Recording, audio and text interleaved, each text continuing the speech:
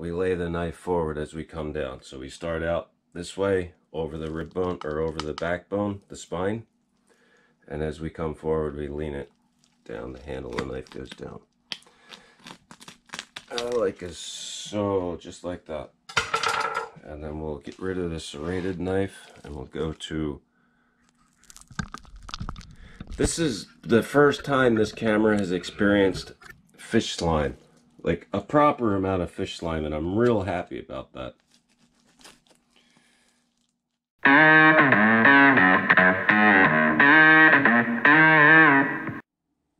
YouTube has changed things around, and I need to state in the beginning of every movie if these movies are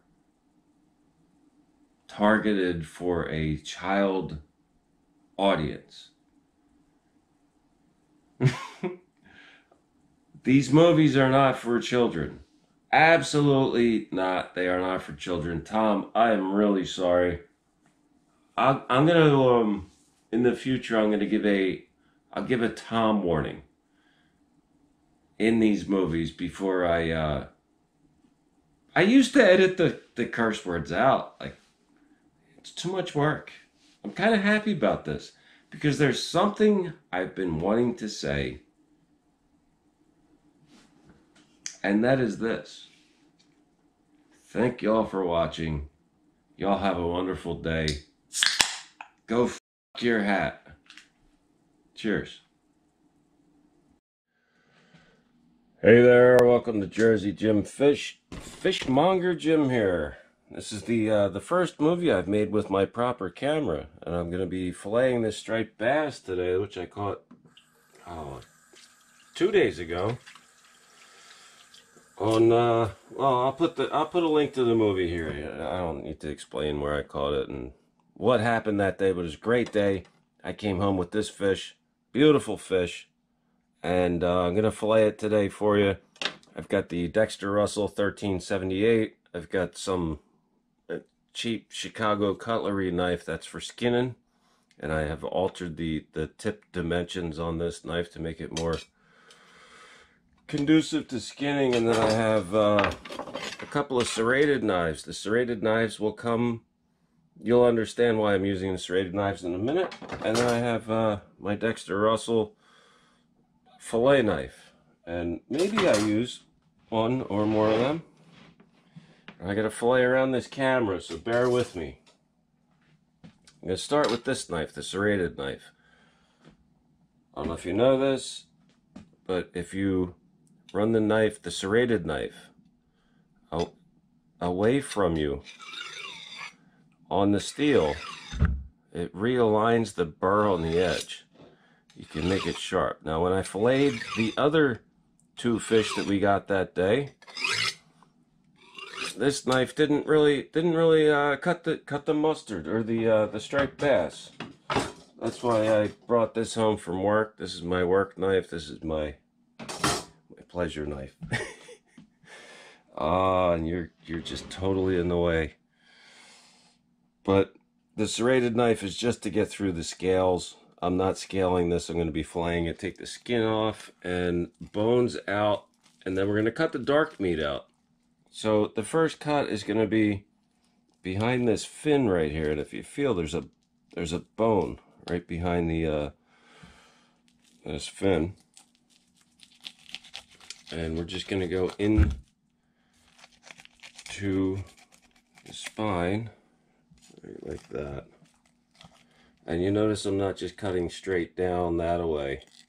I'm cutting in because there's a fair amount of meat up around the head there. That's how you get a better yield on your striped bass fillet session.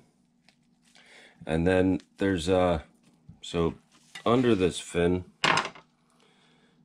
there's a couple of bones that run down that way, and then this, the pelvic fin, there's a couple of bones that run out this way, and they trail behind that fin a little bit. So what we're gonna do is we're gonna get in there, and we're gonna go right out there. We're gonna aim for the back of that fin right there. You see that? Aiming for the back of that fin. And we don't want to cut too deep with that because we don't want to make an undue mess with the fish, cut the bloodline, make a mess in your kitchen, which is where I'm filleting this right now. So the next cut is just going to be to get through the scales on this fish. So you notice I don't have the tip of the knife. I'm not doing it with the tip. The tip is the dullest part of the knife. I'm going to be doing it with the long part of the knife. And when I draw back this way, you'll notice the scales are stacking up on the serrations. If you do it right, they'll stack up in series. Yeah, I'm gonna be mopping the floor tonight. Probably not mopping the floor tonight. I'll deal with the scales tomorrow or the next day. I don't know. That's it. So we're in through the skin. And the rib bones are kind of tough on these fish, so maybe I'll just take this side off with this knife. So, ouch. So the first pass is through the skin. Second pass, there's a bump, which is the spine that runs down this way. Brought the tip of the knife into that bump and ran down. And I'm using a fair amount of pressure down like that, you know, to get the tip of the knife on the inside of that bump this way, and then you bear down and you get into that spine. The next cut is going to be up the one side of the spine, and this is where it's going to get difficult, because the next cut, if you notice, I'm drawing from the head to the tail with all the cuts this far, because I'm right-handed. If you're left-handed, I don't know, watch this movie in a mirror, or watch a different movie maybe. The next cut is going to be down this direction. So halfway between the vent right there, and the pelvic fin, right about halfway, right about here, we're going to insert the knife and pull up over the rib bones. And like I said, I got a camera, there's a whole lot of stuff in my way. I should be able to do it. Okay. And as I go forward, I kind of increase the angle on that knife. So you start back here, and then as you get forward, you lay the knife up more and more. So start back here, and then as you get forward, you increase that angle. And we go over the rib bones, but through the pin bones. And here's where this knife is not very useful, because it's so sharp that we just sharpened it. That's where the Dexter Russell 1378 comes in. This fish wasn't bled very well. So the next cut, you see where these are the rib bones here. The next cut is going to be down the top side of the rib bones, and then over the spine when you get behind those rib bones, and then you just pull out the other side. I could do it with one or two passes on the other side, but like I said, there's a camera and a bunch of lights in my way, so we're going to do it in 3 or 4. So when you get here, there's a little bit of connective tissue behind this fin here. You just free that up. Your jaw. Right jaw. And then you get the tip of the knife out the other side, and you draw back, and that whole side will come off. Oh, he's got something in his belly. That's going to be exciting to figure out what that was. That's it. That's one side, one beautiful side of this striped bass. All right. Now we'll put that in the sink for now. He's got a really full swim bladder. See that? So the second side is always more difficult. I'll flip the fish over. Maybe you know what? Hang on a second. All right, so the second side is essentially like the first in reverse. We're gonna go from the same spot around the cameras. The jaw. up around the head, like so, and then aim for that fin down yonder way, right, like that. And then here's a tip, and so that the scales are really, I don't know what you're seeing. The scales are really tough down here. Like if you think about a fish in a school that's trying to outrun a shark or something like that, it needs to be tough on its tail to outrun and not get bit in half. So the scales back here are really tough. I wouldn't try to get, and it's very round back here, so I wouldn't try to get in there, because it's going to come off, and you know, like you're tired, like I am, it could come off and it could end badly. Right here, right along this the rear dorsal fin, if you go in right here, the scales are thinner, and you can start to cut real easy right there. And then you flip the knife around this way. Are you even seeing it? You flip the knife around this way, and you come out in that direction. Right. So again, I'll show you with a novice way to do it. First cut through the scales. Right, sawing motion. Again, the knife is not perpendicular to the stripes or to the spine. It's on an angle up this way. Right? We'll free up the front. Got that. And then the second pass on this side, and like I said, this side's always more difficult because you got a big void underneath the other side, is into the spine. Third pass is over the spine, and where we had to flip the knife around before, because those rib bones were in a different direction. Now, when we get halfway between the pelvic fin and the anus, we lay the knife forward as we come down. So we start out this way over the rib bone, or over the backbone, the spine, and as we come forward, we lean it down. The handle of the knife goes down. Like so, just like that. And then we'll get rid of the serrated knife, and we'll go to... This is the first time this camera has experienced fish slime, like a proper amount of fish slime, and I'm real happy about that. So here, we're going over the rib bones and out the other side, around the camera and the lights, and then through. And one thing with the striped bass, they have a bladder that is very full of bile most of the time, and if you cut that bladder, you're going to have a yellow stain on your fillets, and you're going to have to go back and trim that out, or trim it out is usually what I do. But yeah, we got a fin bone in there because of the camera. Because you're watching, I got a fin bone in there, but I'll show you what to do about that. He's right there. Actually, there's no bones in there, but I'll show you what you would do about it if there was one there. So let me clean this board up.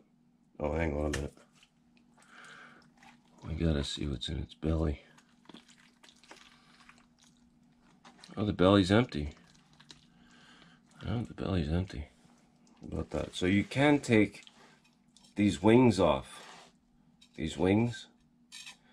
If you want to see how to do that, there's a movie on my channel, How to Fillet Striped Bass and Increase Your Yield. And that is all usable meat right there. I'm giving all this stuff away. All this fish I'm giving away, and the people that I'm giving it to don't know how to deal with that. So we'll just throw that down there. Let me clean this up, and I'll show you the rest of it. Be right back. Alright, so skinning fish. Skinning fish is not as difficult as people make it out to be. In this case, I have an extra long knife, but the 1378, I could do it with the 1378. It would just be a little bit more effort because the knife is just as wide as the fillet. So I'm going to use the, I mean, you could use any knife. You could use any knife you want. But the most important thing I can tell you about skinning a fillet is that if you're right-handed, like I said, this movie's for right-handed people. You want to, I'll explain in a second. So with the steel, you got the top of the steel and the bottom of the steel. We'll call that the bottom of the steel. Top of the steel, bottom of the steel. When you run on the top of the steel, if you can envision that, I'm going that way, so it turns the burr on the knife this way, okay? Turns it away from the cutting board. When you go under the steel, it turns the burr down towards the cutting board. If you run the knife on the bottom of the steel and you go to skin a fish, you're going to cut through the skin. Striped bass has very thick skin, so it's maybe not an issue with the striped bass. You want to run the knife, if you're right-handed, on the top of the steel last. And that will enable you to put the fillet down and not cut through it. Okay, so another very important thing about skinning striped, or any fish at all, is to bring the work parallel to the front of the board. Get your hand, your knuckles have to be off of the board. You don't want to do it up here because your knuckles are going to be in the board. They're going to be on the board. You want it off of the board so that you can move the knife in a sawing motion, probably 36 degrees, something like that, depending on the fish. They all differ. And you just give a rocking motion back and forth on the board as you're pulling the fillet backwards or pushing the knife forward, or some combination thereof.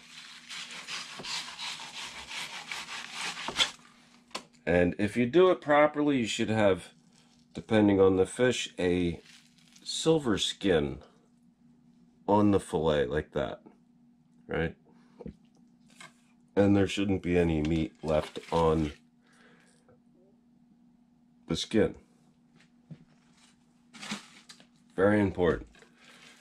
The steel, that's where, if you mess up skinning a fillet, that's where you're messing up. So to trim the belly lining, I'm not that bothered by it. I'll trim the belly off of there, and then we'll bend the knife a little bit with our hand here to get that piece right. Yep. And then we'll come out like that.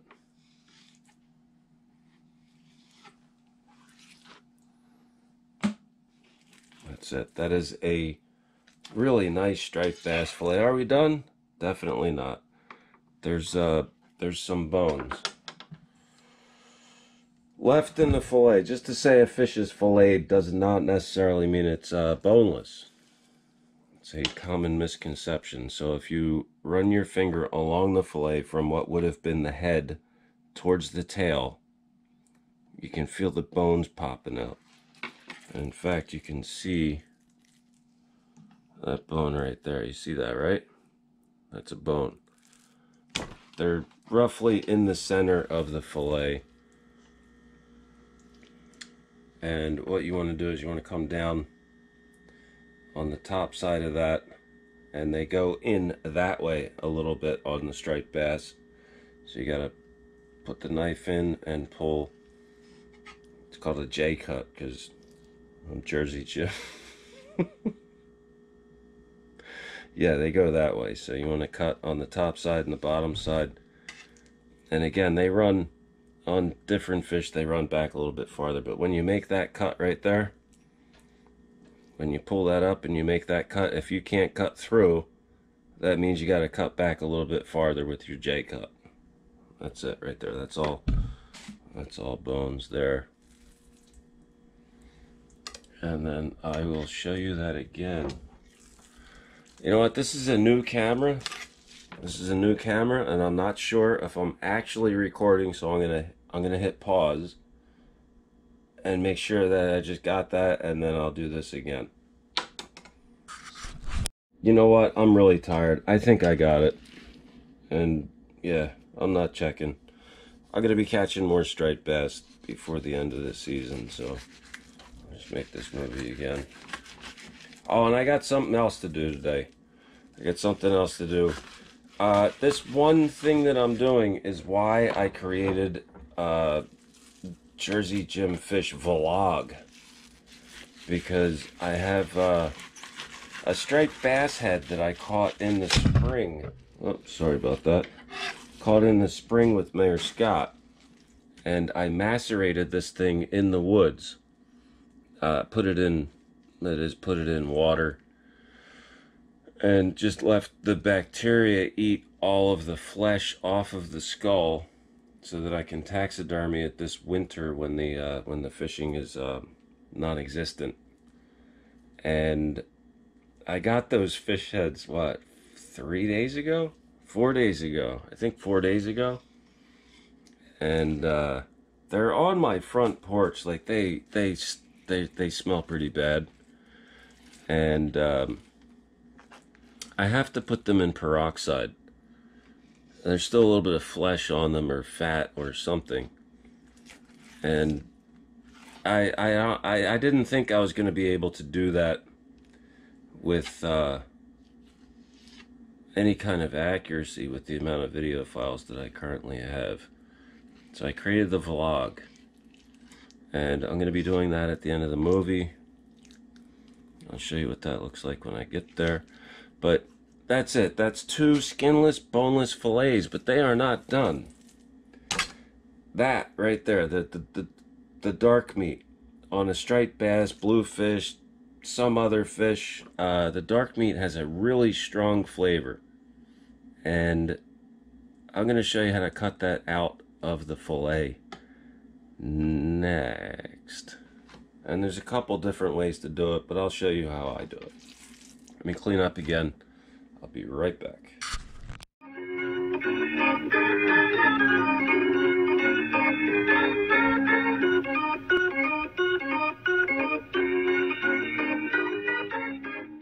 Alright, so like I said, the dark meat, maybe not today. I could cook it tonight and it would taste alright.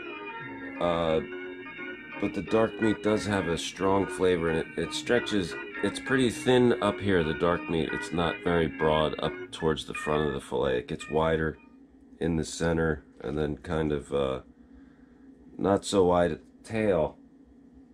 I've seen people skin striped bass like kind of the other direction, this way, kind of up off the board, and you waste so much of the fish. Like, that's a clean fillet. That's a clean skinning job. Why would I waste more of this fish?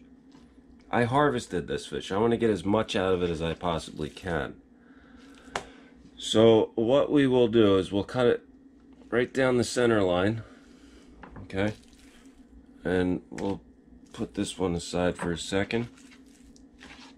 And depending on the size of the fish you catch, you want to cut portions that you can effectively cut through with your knife. So if I was using a smaller knife, like the 1378, I'd cut them about that big, probably 5-6 inches. All right, I'll do one with the 1378, and then I'll do one with the other knife. So if you notice, it's coming up.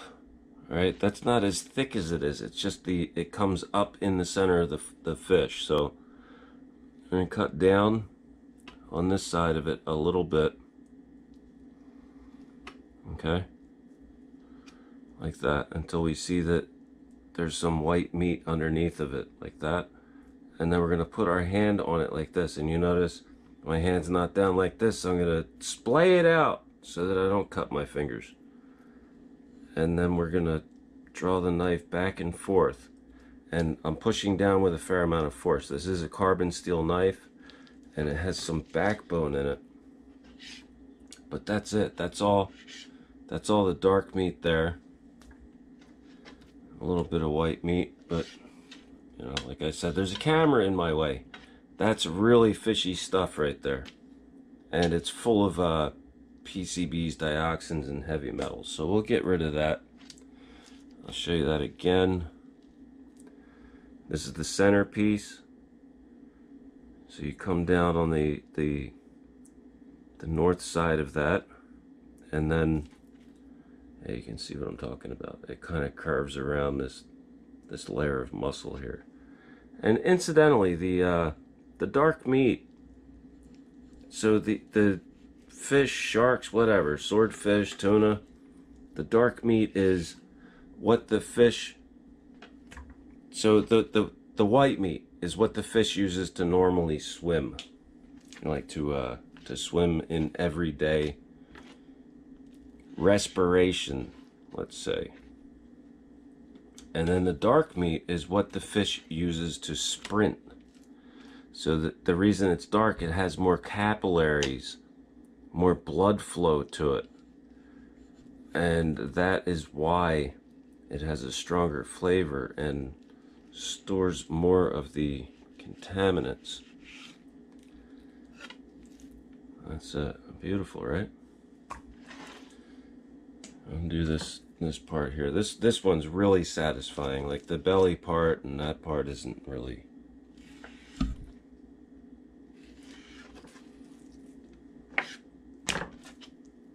So you can see there's dark meat right up through the center into the spine. We'll come down on the top side of that, and we'll turn the knife, right? And I'm looking, when I move the knife, I'm looking the entire time where that dark meat is, so I get the best yield out of the fish. And then we'll get on the top side of that, right? And you notice I'm not cutting through it, I'm leaving it attached. That's going to help guide the knife when we start pushing down.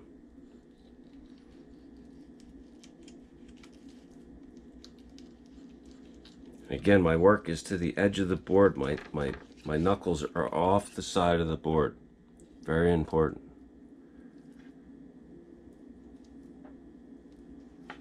See that? That's a beautiful chunk of meat. Wouldn't you like to be my friend so that you could receive a piece of fish so expertly cut as that? That one's not too bad, so we don't need to cut down. We'll just get on the top side of that. We'll push down and saw through it like a so. I got a little bit too much off of there, but like I said, when you push down on the knife, you cut a micron off of that. Yeah. So this piece, we're going to go for the longer knife on this side and then the other side. And I'll show you the same thing with a longer knife.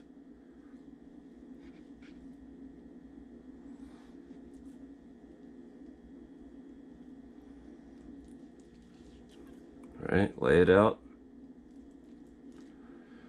And then get on the top side of it, push down with the knife, and I'm really only looking at the back edge of the knife, like back